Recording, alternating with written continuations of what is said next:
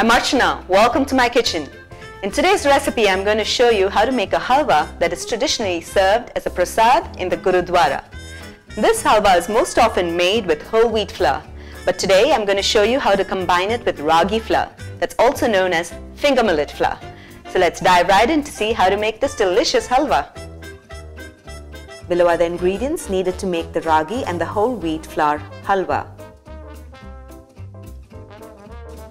Into a heavy bottom saucepan, add in 2.5 cups of water.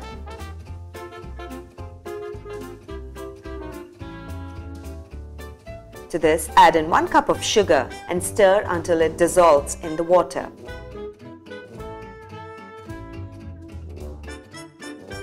For every 1 cup of flour, you approximately use 2.5 cups of water. And it is important to use the same measure as you used for the flour.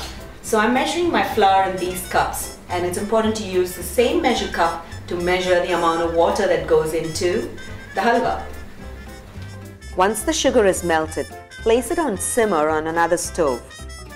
Next, place another pan on medium heat where we will make the ragi wheat halwa. Into the pan, add half a cup of ragi flour, half a cup of whole wheat flour, and finally a cup of ghee. The measure is for every cup of flour you add a cup of ghee.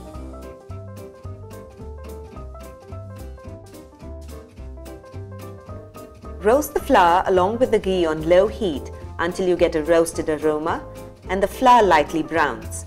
This takes about 10 minutes and sometimes more. Please avoid turning the heat to high to fasten the process. The slow process helps in gradual roasting of the flour that will give the desired texture to the halwa.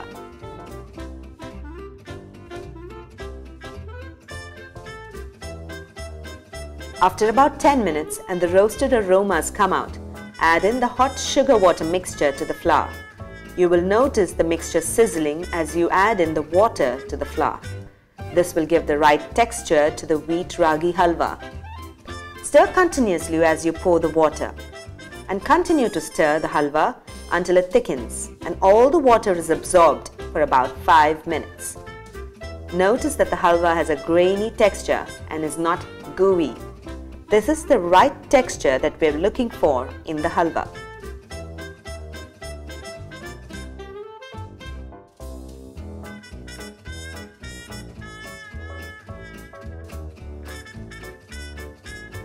Once the halwa is ready after 5 minutes of sautéing, add in a 1/4 cup of blanched almonds that are sliced and half a cup of cardamom powder. Stir the ragi wheat halwa for another couple of minutes until it is all combined. You can now serve the ragi wheat halwa as a snack for kids or as a dessert for your parties. I love it. The flavors of cardamom and the crunchiness of the almonds are simply delicious. Do give this traditional halwa a try in your kitchen, and when you do, don't forget to give feedback in the comments below. Until then, until next time, happy cooking and healthy eating.